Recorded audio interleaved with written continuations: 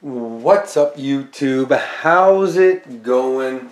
Back again for another random video. Well, I never thought I'd have to make this video. I'll try to make it as quick as I can. I went to the store the other day and I never buy video games. My Xbox Live expired. I had a Kinect I wanted to get rid of.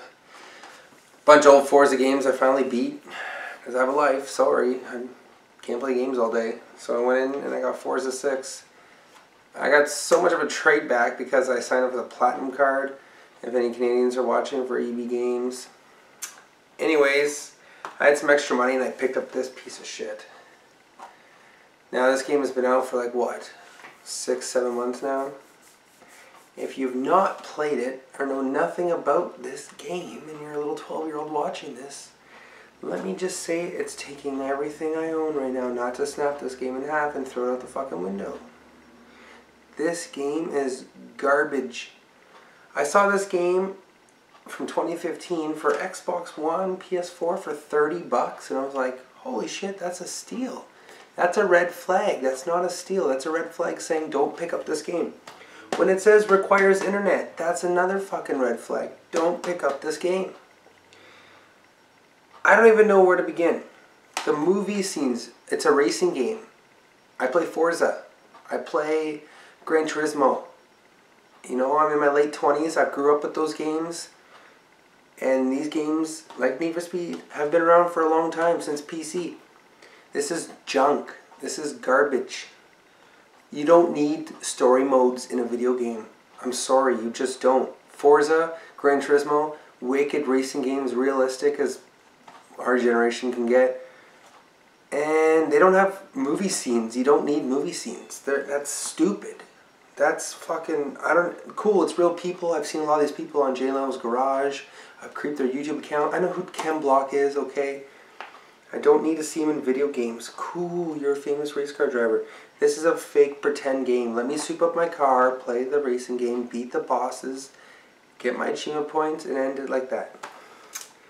Now, when you pause this game, your car keeps moving. Oh. I don't want to talk about it because I'm fucking falling asleep talking about this thing. Sorry, I was trying to play it. Couldn't stay awake. You can't pause the game. That is going to make for more rage quits than you can think of on Call of Duty times a million. I don't normally rip on games because I do like the pride and the time they take to make video games. And I thought, you know what? Need for Speed is going every 2 years now, not every year, because when you mass produce something that's already mass produced every 6 to 10 months, it's like, holy shit, it's the same recycled crap like Call of Duty, just with different maps or just with different environments, you know. They went back to Need for Speed Underground. I'm like, woohoo, wicked. I'm glad I got the Platinum card because I can return the game within 10 days. I'm ready to shut down. I can't talk about this game. I'm tired. I can at least return this game within 10 days. As long as I do it soon, because when did I buy this? I got till the 16th. I don't know if this crappy ass game is mine. I want to pick up Halo, but apparently Halo sucked ass too, and I want to pick up Far Cry Primal. But it looks a lot like Far Cry 4. I guess I'm going to have to go with Uncharted. Never played all the other Uncharted games. I don't want to be a poser and just jump into part 4. I don't know what the hell's going on in the game, but whatever. 80 bucks for a game is retarded, so I gotta fork out another 50 bucks. I can't believe, I really want to like this game, but I just can't, you know. I don't know what to say. You can't pause it. The story modes are shit. You need online to play, which is totally pathetic, because a lot of people don't care to buy Xbox Live or the PlayStation Store crap. You know, it's just a fail in this Ghost engine that they use. Woohoo. You know what? The graphics are good, but graphics aren't everything. It's an arcade game. When you hit a wall at 150 miles an hour, it does nothing. You bounce off. So what's the point of graphics then? They're worth nothing. They're garbage. This is a garbage game. Don't buy this piece of crap. Look the other way. Buy Kirby from like 1991. Stay far away from this game. It's terrible. And every time you race it, it takes 2 or 3 minutes to complete a race, and there's another 9-minute movie clip you gotta watch. Oh my god. It's same old cars, better graphics, garbage. Don't waste your money on this crap.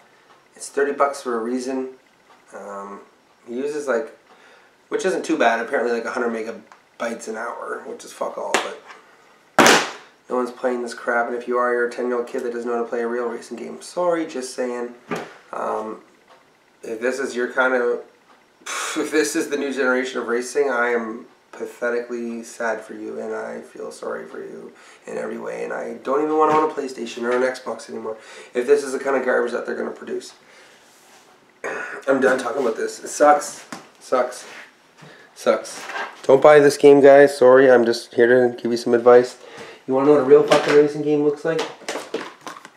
That's what a real fucking racing game looks like. Forza, okay? There you go. Spend 80 bucks and pick up a real racing game. Talk to you later.